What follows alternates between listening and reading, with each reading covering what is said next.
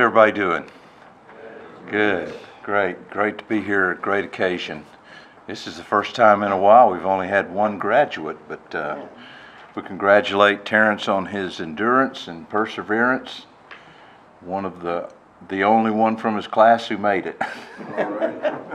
Lone stranger. Very impressive. I'm so glad I got to know Terrance, and I'm grateful to call you friend and brother, and I've been very impressed with your nature, how polite you are, and I pray that you'll go a long way.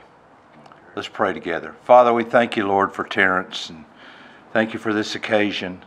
We know, Lord, that as has been said many times before, this is only the beginning for his new life, and we're thankful that he's got you, the Holy Spirit, living inside of him as he goes forward from here, that the days to come, he'll live them with you guiding him and with your word and your Holy Spirit living inside of him and giving him the power that he needs.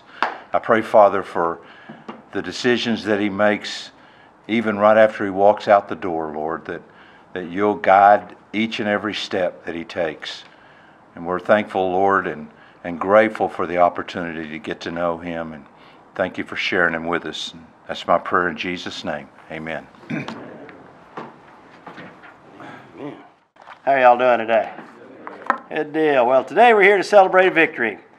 This man, once bound by the enemy, running from God and actively destroying his life, is sitting here on this front row today waiting to tell you his story of redemption. He has discovered a new way of living in Christ Jesus because he has discovered that Jesus will take you any way you come, but he will never leave you there. Jesus may have found you in your sin, your addiction, your poverty, your sickness, or your disease. But Terrance knows that if you will allow him, he will pull you out of the pit you're in and take you to a better place. In John 10:10, Jesus said this, "The thief comes only to steal and kill and destroy. I have come that they may have life and that they may have it more abundantly." God wants us to have an abundant, blessed life, but the choice is ours. I've heard many people say that life has cheated them, or they got a bad rap, or somebody ripped them off, and some of those things may have happened. But God is not the author of the tragedy in our lives. There are just two forces of evil that we can blame for our misfortune, and neither one of them is God. The first is the thief that we just read about in John 10:10, and the other is us. That's right, it's us. We choose either life and prosperity or death and destruction. For our life, the choice is ours. God makes this very clear in Deuteronomy 30:15 when he says this, "See, I set before you today life and prosperity, death and destruction. For I command you today to love the Lord your God, to walk in obedience to him, and to keep his commands, decrees, and laws. Then you will live and increase, and the Lord your God will bless you in the land you are entering to possess. But if your heart turns away, and you are not obedient, and if you are drawn away to bow down to other gods and worship them, I declare to you this day that you will certainly be destroyed. You will not live long in the land you are crossing the Jordan to enter and possess." That verse speaks of choices. It speaks of our choices. Through our actions, we choose either life or death. Why then do we so frequently choose death? Jesus talked about this in John 3:19. He said this is the crisis that we're in. God's light streamed into the world, but men and women everywhere ran for the darkness. They went for the darkness because they were not really interested in pleasing God.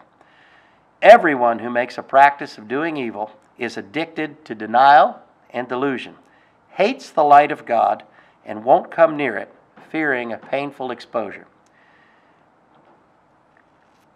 Fearing a painful exposure. God's light streamed into the world. Okay? God's light streamed in the world, but men and women everywhere ran for the darkness, and they fear a painful exposure. But anyone working and living in truth and reality welcomes the light of God. If we're walking in truth and reality, we welcome the light of God. When Jesus found us, he found us in the darkness. The darkness that we chose but he refused to leave us there. In John 8:12, he said this, I am the light of the world. He who follows me shall not walk in darkness, but have the light of life. Then in Matthew 5:14, he said this, you are the light of the world. As Christians, how do we learn to walk in God's light? Then, how do we learn to be the light of the world? Well, we must first develop godly habits in our lives, and we must learn to hear and obey the voice of the Lord. So how do we do that? Well, that's what this program is really all about. However, in order for us to grow into maturity and begin to walk in the light instead of the darkness, there are some new habits that need to be developed. And those habits are developed right here. Habits that are necessary if we are to survive and actually thrive when we get out of here. First, we need to read our Bibles. That's really important. Joshua 1:8 says this, this book of the law shall not depart from your mouth, but you shall meditate in it day and night, that you may observe to do according to all that is written in it. For then you will make your way prosperous, and then you will have good success. Second, we need to find and become a vital part of a Bible-believing church. Hebrews 10:25 says this, not forsaking the assembling of ourselves together, as is the manner of some, but exhorting one another, and so much the more as you see the day approaching. I believe it's not hard to see the day approaching these days, is it?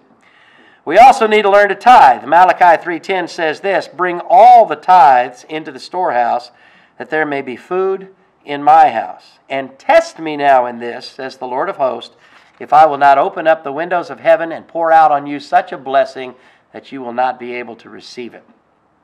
Finally, we need to pray. Ephesians 6:18 says this, praying always with all prayer and supplication in the Spirit, being watchful to this end with all perseverance and supplication for all the saints. Moses said this, I set before you today life and prosperity, death and destruction. For I command you today to love the Lord your God, to walk in obedience to him and keep his commands, decrees, and laws. Then you will live and increase, and the Lord your God will bless you in the land you are entering to possess. Terrance made his choice. Terrance walked away from death and destruction, and he has begun his journey to life and prosperity. I have the pleasure of introducing Terrance to you this afternoon. Terrance, glad to have you today. Glad you made it. Amen. I would like to begin with the fact that Terrance is not a flashy individual. He is definitely not. If he were a car, he'd be a minivan. He'd be a minivan. He wouldn't be a Maserati. He can carry a load. He can haul the kids to soccer practice. He's extremely versatile, but he ain't no Maserati. Okay? And he will probably never grace the cover of GQ magazine. I'm sorry, Terrance. It's just not going to happen, brother. Okay? He just goes about his business quietly getting the job done. And that is what he has done here for the last 7 months. He has diligently studied his Bible and done his homework. He has frequently asked probing questions about what he has learned or what he is meditating on. Now, not as many questions as Havelka asked, but no one can compete with Havelka in that category. He has worked in the kitchen, on the dock, done his chores, and for the last several months, he's done an excellent job in the laundry. But the most important things that Terrance has done since he has been here is to reconnect with his wife, embrace a new life, and develop a close, intimate, personal relationship with Jesus Christ. Terrance, I'm truly going to miss you, man. Easy to get along with. You always have a kind word and a smile for everyone in the building. You've done everything that has been asked of you without complaint, and you've been a consistent source of good cheer, which is desperately needed in this day and time. I've got 2 scriptures for you today, Terrance. The first is Philippians 3:12 through 16, and it says this, not that I've already attained or am already perfected, but I press on that I may lay hold of that for which Christ Jesus has also laid hold of me. Brethren, I do not count myself to have apprehended, but one thing I do, forgetting those things which are behind and reaching forward to those things which are ahead. I press toward the goal for the prize of the upward call of God in Christ Jesus. Therefore let us, as many as are mature, have this mind. And if in anything you think otherwise, God will reveal even this to you. Nevertheless, to the degree that we have already attained, let us walk by the same rule. Let us be of the same mind. And finally, 2 Peter 1:5 through 9, which says this, so don't lose a minute in building on what you've been given. complementing your basic faith with good character, spiritual understanding, alert discipline, passionate patience, reverent wonder, warm friendliness, and generous love, each dimension fitting into and developing the others. With these qualities active and growing in your lives, no grass will grow under your feet. No day will pass without its reward as you mature in your experience of our Master Jesus. Without these qualities, you can't see what's right before you, oblivious that your old sinful life has been wiped off the books. Terrance, you're a new man. But Jesus has begun a good work in you, but He's faithful to complete it. It's not done. You just got started. So when you go home, continue on in what the things that you've learned. Continue to go to church. Continue to read your word. Continue to pray with your wife. And when you get home, the most important thing you can do is not lose all the socks in the laundry like you did here. Now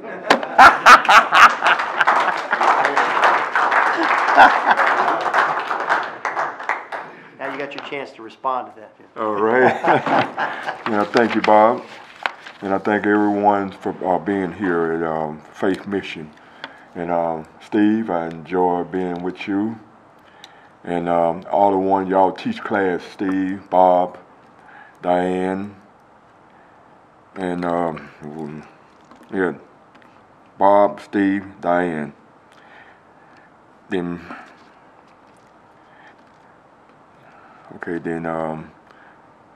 Dennis, I like being with you, and Bill, you're a good person I'll be talking with. So, and everyone around me wants to work with me. I enjoy working with y'all, and y'all working with me. In Jesus' name I pray. Amen. Amen. All right. Amen.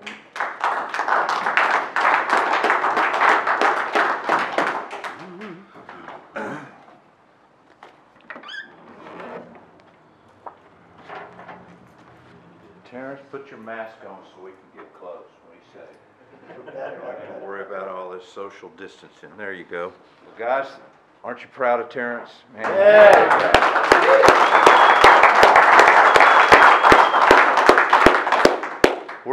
Where's home, Terrance? Garland, Texas. Garland. You going back when? Tomorrow. Tomorrow. We're really going to miss you around here. But I pray God's best for you. Okay. Amen. Jeff, why don't you come up here and lead us in prayer, brother? I'd also like to note, today's Terrance's birthday, y'all. Well, it's a great day. Graduate on your birthday. Happy birthday. We'll sing for you in there. 35th birthday. 35th. Yeah, 35. With what, 15 years experience on that? Yeah. All right, guys, let's go ahead and pray. Heavenly Father, thank you so much for this day, and thank you for this celebration of Terrance, God. I thank you for his heart, and I thank you for his spirit, God. And I just pray that you be with him as he leaves here and goes back to his wife. And God, I just pray that you protect him from this day forth, God. And I just pray that if there ever becomes a time where he begins to struggle, that he knows that the Faith Mission will always be here for him, that we'll always be a phone call away, and we'll be there to encourage him and redirect him back to you, God. I thank you for every single person here in this program right now, whatever the stage in the program they're in, God. And I pray that they use this day as a beacon of hope to get to the next level in the recovery and where they're ultimately going to end up with your mission for them in mind, God. I thank you for every blessing you've poured down on us. In Jesus' name, amen. Amen. Let's eat.